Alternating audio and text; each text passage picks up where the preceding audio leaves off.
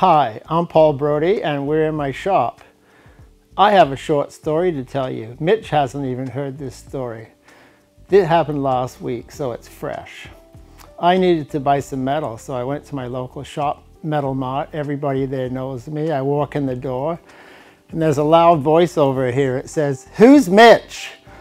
Well, that's what everybody wants to know. Who's Mitch? Well, I can tell you, Mitch is the man of mystery. And I think he likes it that way. He's behind the camera. You don't get to see him much at all. Thank you, Mitch. So we're on Aermacchi's and I have 3 in my shop right now. So let's take a little look around. I got the race bike, I got the black one, and I got the red one. So let's just have a little talk over here. It's basically the first Aermacchi which I bought, and there's a story. I found it. It was sitting in a shed and I got it for 50 bucks and a case of beer, and it didn't look like this at all. Sold over here as a Harley Davidson Sprint. So I fixed it up, I restored it. It's a 1970 SS. It's a 350. This one here I built out of 2 bikes, and this one is the North American version, so it has the small tank. It's got rubber mounted handlebars, which some people think are really strange. And when I was a kid, we always thought it was strange, these bikes, because the kickstarter was on the wrong side, the brake was on the left, the shifter was on the back.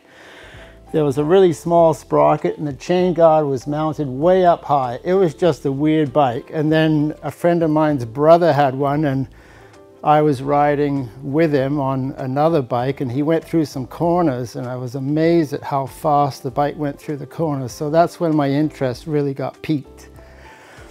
This is a 350 as well. I call this a 1965, and it's the European version because it's got the low bars, it's got the speedo inside the headlight, hump tank, hump seat.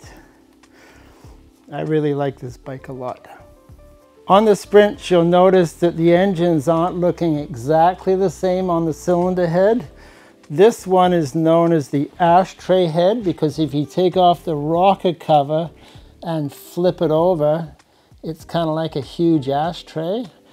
This engine here is known as the knucklehead for whatever reason, because it's got the lumps and the bumps of the rocker covers where the rocker spindles go in. So those are the 2 different styles.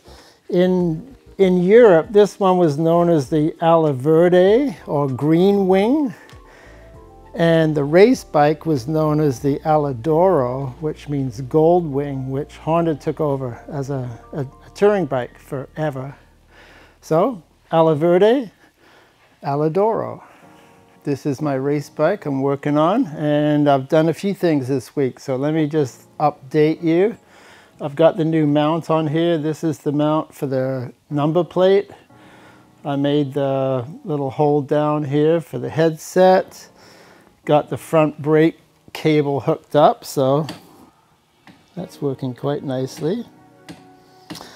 I started working on the intake manifold. I've got this tube here. I've made up the flange. I'm having a really hard time finding a carburetor. I've been looking for a long time, so I'm putting out to the viewers. I need a Spanish Amel 34 millimeter. Mitch is going to show you a photo so that there's no uncertainty. Thank you. I'm willing to buy, trade, talk, whatever. I drilled a hole. I put a big hole in here for lightness. These are the seat mounts. 1, 2, 3, and the seat gets bonded on in fiberglass. I made a rear fender. I want to show you something.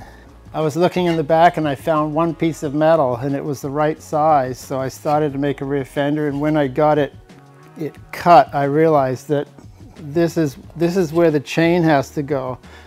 I rolled it the wrong way, so then I had to go to the metal shop again and buy another piece of aluminum. Anyway, this one's right because that's where the chain goes, so this one was on the wrong side. It's hard not to make a mistake, believe me. What else did I do? I've got a rear hub. I'm not sure if I'm going to use it. That's off a Suzuki 500. I think it's a bit big and heavy, but well, I paid 50 bucks, not the end of the world. I made some shock mounts. These go, see what it is? It's a tube. I haven't finished the size because I don't know what kind of shocks I'm putting on it. And that's where that goes, like that. That gets welded like that. So that's coming together. So our project today is to make a rear brake lever here and a shifter for the other side. So I've got all the pieces on the bench here. I've got some stainless steel. Those are going to be the washers. Got some cold rolled. That's the pivot. Got some bronze. This is what the shift lever is going to look like. We'll cut that out of 1/4 inch 60/61, I think, because I'm not sure. We got some little rod ends, heim joints. These are made out of aluminum, so they're nice and light. And then there'll be a rod that goes in between them. Have to make the rod the right length. So let's get started. I'm gonna trace this out. I'll use a 1/4 inch drill, and then we'll put that on the mill, bore a hole here for the bushing, and we're on our way. Welcome to my shop. Once again, I have no drawing. I just have a piece of cardboard. It's called cardboard assisted design, apparently. CAD. So it's the same shift lever I made on the 2001 race bike. So I'm making a replica of the bike that got stolen. Okay, I punched it. I'm going to take a pair of dividers and make a nice arc, and then I know the arc is true to the punch dot. Can you see how this is different than over here? I did this when I was 19 years old. That's a piece of carbide that I silver soldered onto this. I ground the end off, and people said, "Oh, you're wasting your time. It's gonna break. It'll never last." Well, here I am all these years later, and it's still working. So if you're careful with stuff, it really can last a long time. There we go. That's my arc. So I can see that when I do my belt sanding.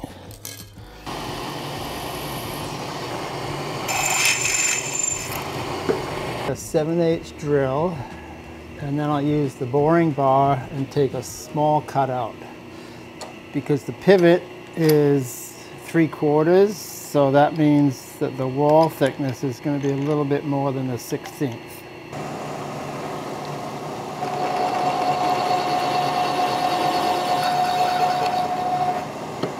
There you go.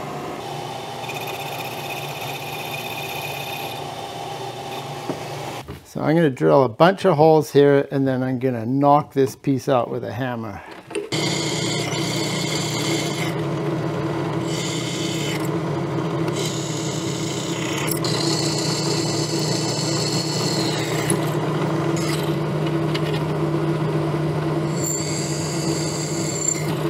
Got my 2-pound hammer.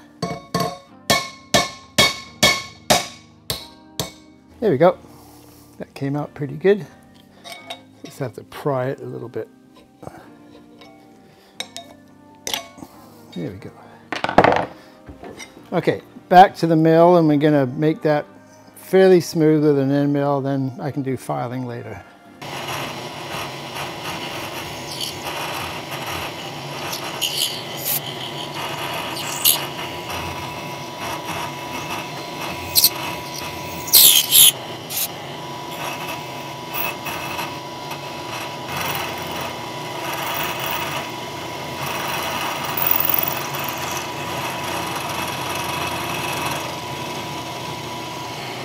All right.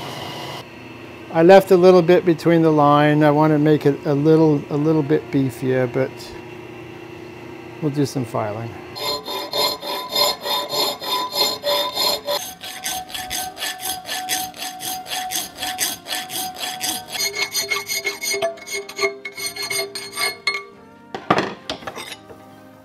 Okay.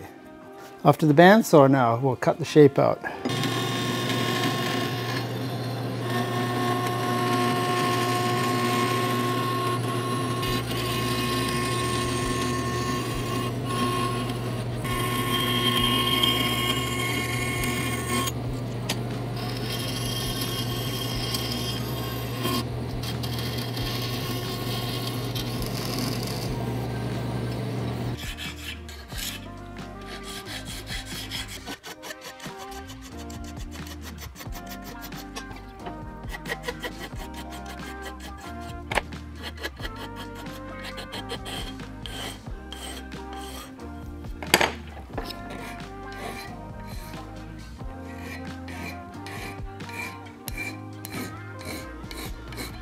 This is my 1/4" rod with a piece of fuel line on it, emery cloth.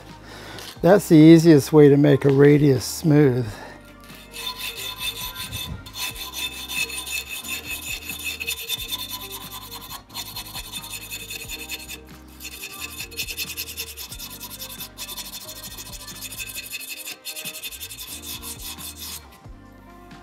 There we go.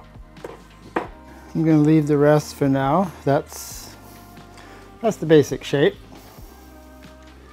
So we'll go work on the lathe for a while. We're gonna make up some spacers, some washers, things like that. So the first thing I think we'll do is the pivots. We've got to drill 8mm hole, face off the ends to the right length, 7/8. So let's go to the lathe.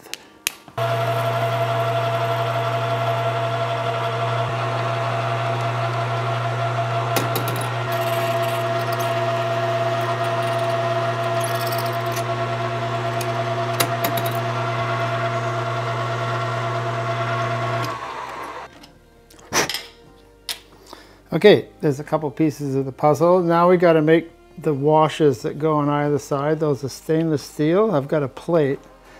So we need to go to the bandsaw and cut out. I'll show you. This is 304 stainless, and what I've done is I've drilled some 8mm holes, because those are the bolts that are gonna go in there. So now we'll go to the bandsaw and we'll rough this out. Then I'll mount it on the lathe on a little arbor. I'll put all 4 of them, and then I'll machine the OD down to 1". That's a nice way to make a washer. You can start with inch and pot it off, but you never get perfectly 1/8 of an inch like a plate. So I prefer to do it this way.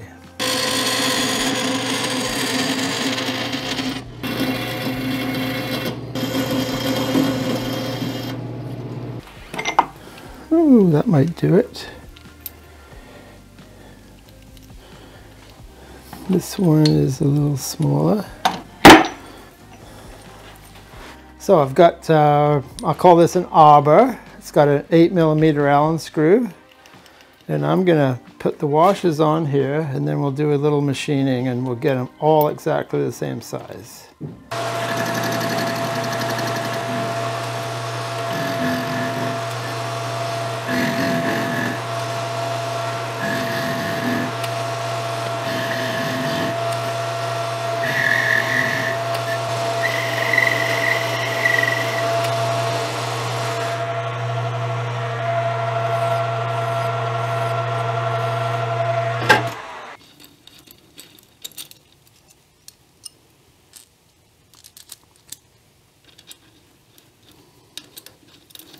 I have to do this a few times to chamfer.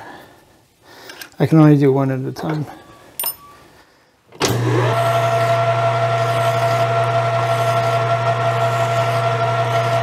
I've found that making a race bike is a lot of work. There's a lot of little pieces that have to be made, modified, whatever.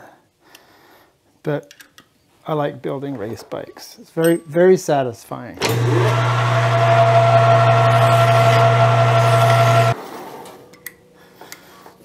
When mine got stolen in 2005 in Brookings, Oregon, on the way back from a race in California, that was a real heartbreak. They got the whole van, they got everything. We came home on a bus. All I had was my camera and my toilet kit. It was outside a hotel. It's quite a feeling to walk outside the hotel in the morning and see an empty space where your van was. Not a good feeling. There we go, four washes. I'll be fine. Let's go look at the bike and we'll see how we're going to make the bushing. So what's going on here is there's going to be the rod ends. One rod end, this is the shifter shaft on the motor, and so the rod end is going to go like that. And then this is going to be on the inside because these two have to be in line with each other. It dictates what the bushing looks like. So this is a mock-up of the shifter. Okay, so this is going to have to be at the very end, like that, very close. There'll be a little shoulder that goes on the bushing, goes against here. Okay, we figured that out. Let's make a bushing and put it on.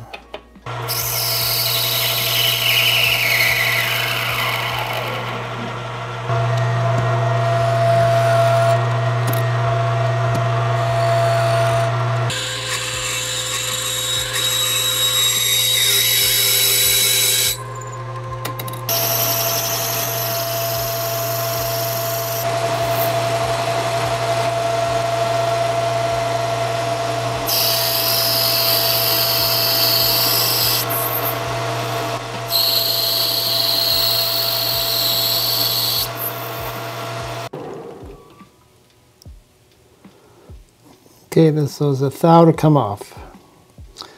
So I think what I'm going to do, sand it.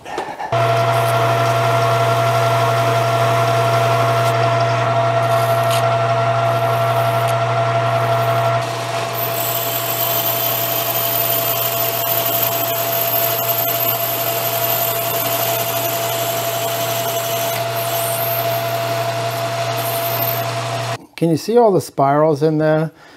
That's because the tool is flexing a bit. So you have to be careful at this stage not to overdo it. So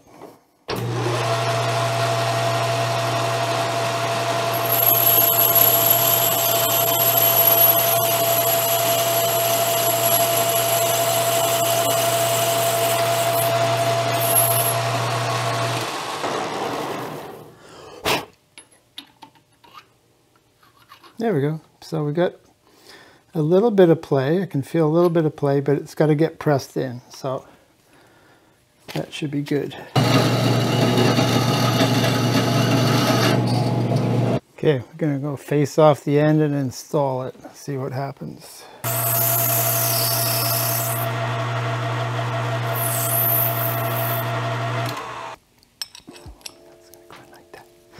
So I found these pieces because I'm going to put it in the arbor press now. Let's see what kind of a fit we got here. So this should go in relatively easy. Oh, that's a nice fit. Not too much pressure. Okay, let's see if the pivot still fits now that I've pressed it in. I might have to hone it. Oh, look at that, fits. No slop. Let's go drill some holes.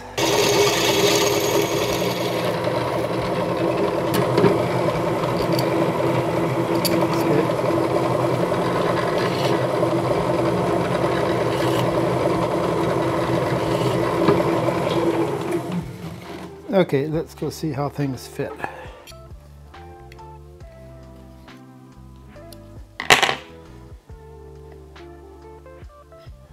HG goes on the bottom.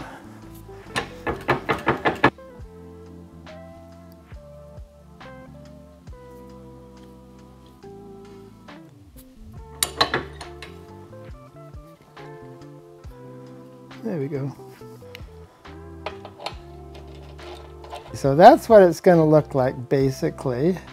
So I need to measure in between here and here. And then I'll know how much that little piece in between is going to be. And we'll just whip that off on the lathe. How long can that possibly take? So you want this to be down and this to be down. That's so that they're at a right angle.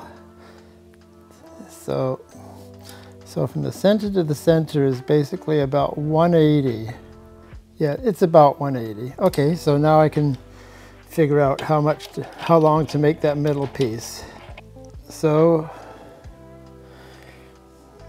make it to this. That's going to be 115. That's how long this is going to be. So I'm going to use this. This is an old paint mask. So we're going to use that much of it. So we'll go to the lathe and machine. This is a live center. You see how it turns? There's a ball bearing in there. Oh, I'm taking off 45 thou. Okay. We can do that in one cut.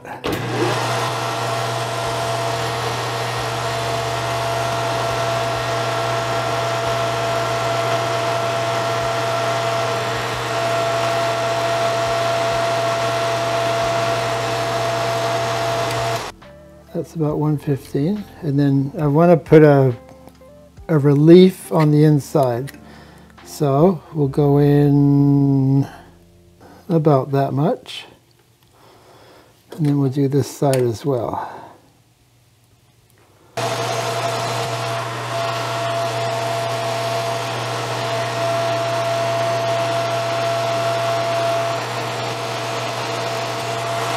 I'll take one more cut, one more small cut.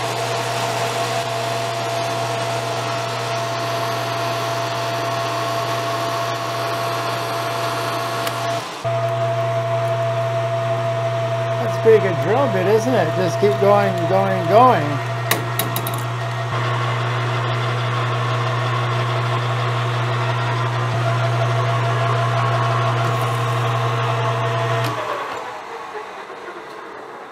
The old snap of the wrist. Did you catch that?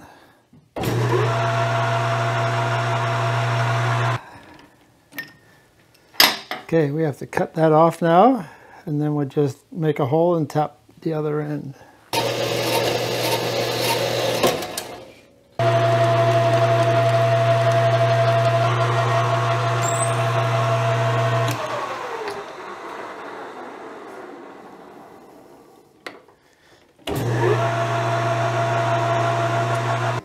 I got the grade 8 nuts. Oh, look at that. Little snug, but going on. I have to work on this. This is not the right thread. I'll make some kind of an insert to go in here, and that's what I did last time. I did something custom.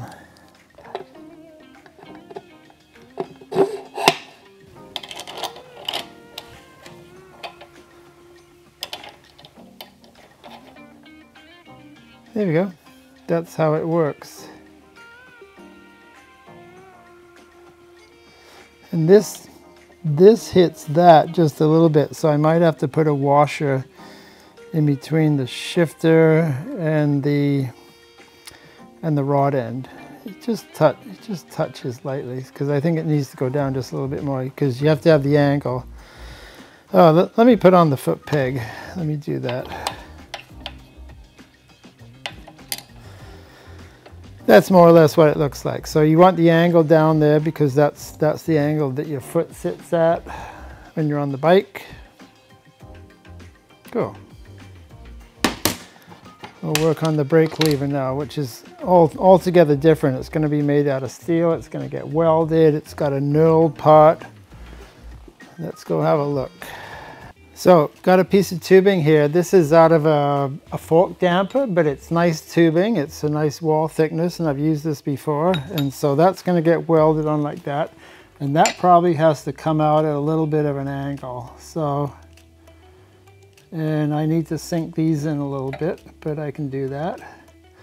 So it's going to be an angle of maybe I'm thinking maybe five degrees, something like that. So we're gonna cut this, we're gonna face it to the right length, gonna weld this on, and then I checked on the lathe, I can hold that in the 3-jaw chuck and bore that out. That's gonna fit the bushing. So, got a few things to do.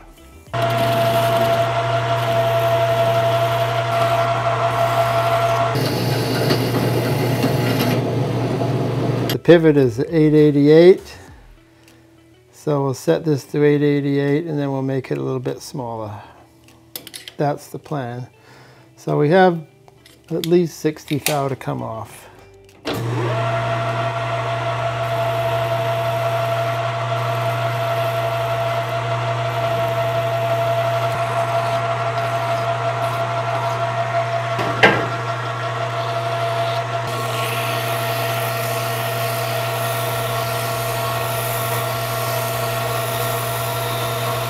Okay, this goes in the mill now. We have to miter for this tube here. This is an inch tube. We're going to miter at 5 degrees just to give it a little bit of kick out.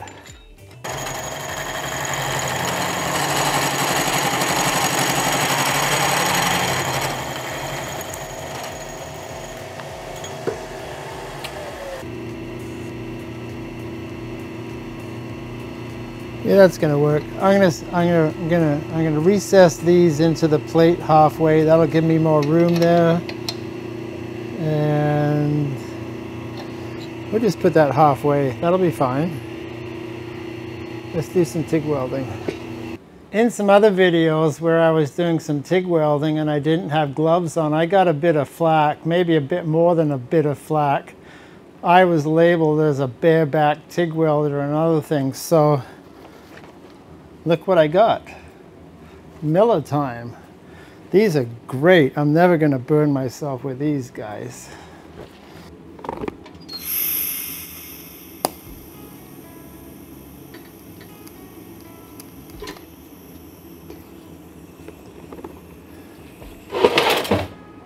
Oh, not bad. Sort of in the middle.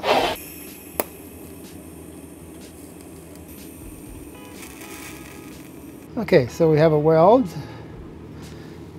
and now I cut this to length, put that back in the lathe, I bore that out because it's got to take a bushing.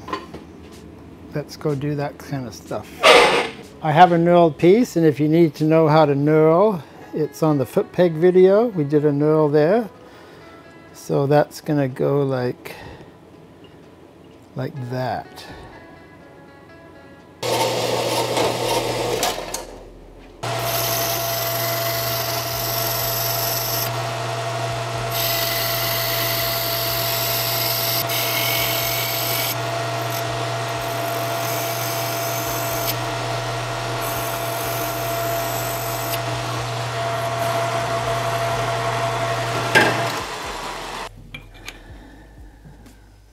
So we just have to hold this in the 3-jaw chuck now, it fits, and then we bore this out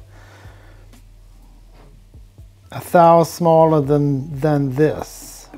That's the plan. So we'll go take this off of the arbor now. That was Mitch's idea to make an arbor. Very good.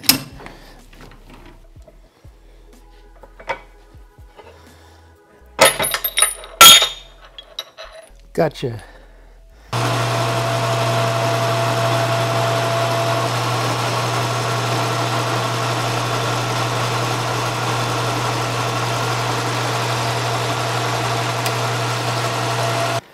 Let's see what kind of a press fit we got.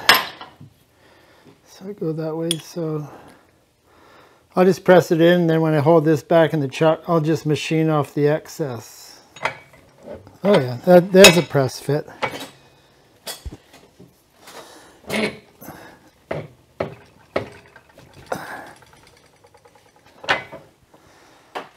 That went in nice.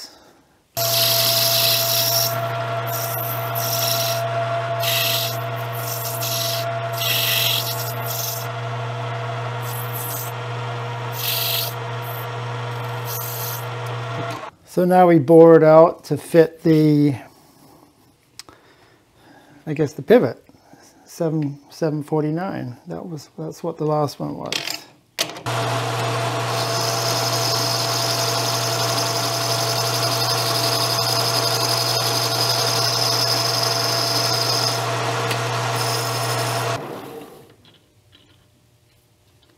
There we go.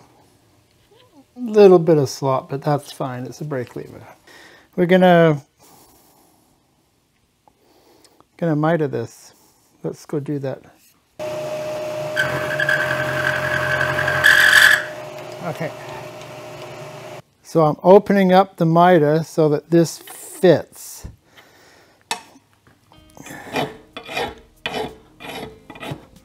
With my big file, my big round file.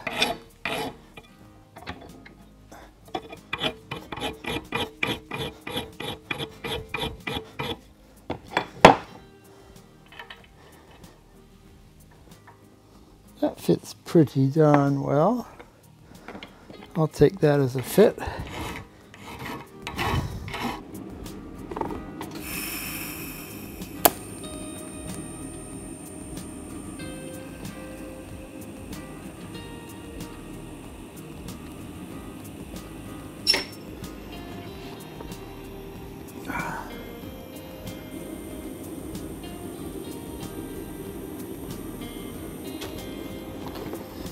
Okay, that's a full circle now.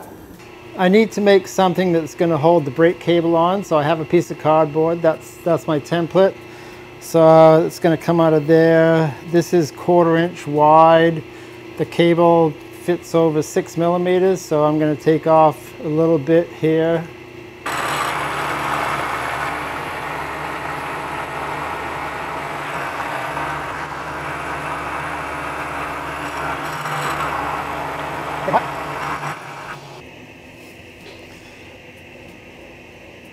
Very technical here. Okay, so we're going to drill a 1/4 inch hole right there.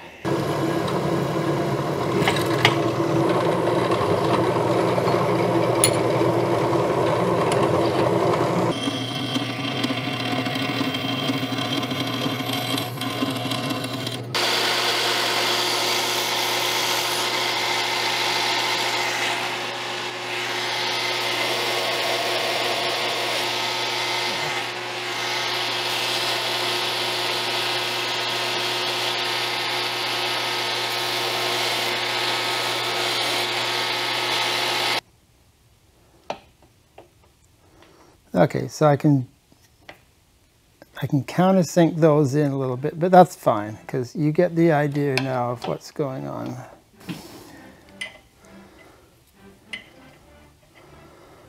I think that guy goes about like that, and the cable gets held. I think I'm going to put a cable stop up here. So maybe this just leans a little bit in, just a little bit. It won't, this won't be straight up and down. It's going to lean in just a little bit. So, and I like how when there's a bolt goes through there, it misses this bolt there. There we go. Okay, so we just have to weld that on and we're good. Last step.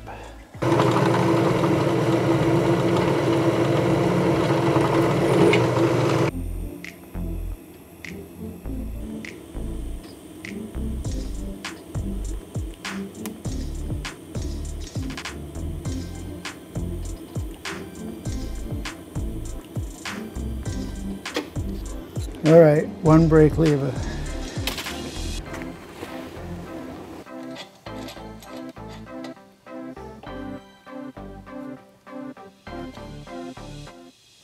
There you go.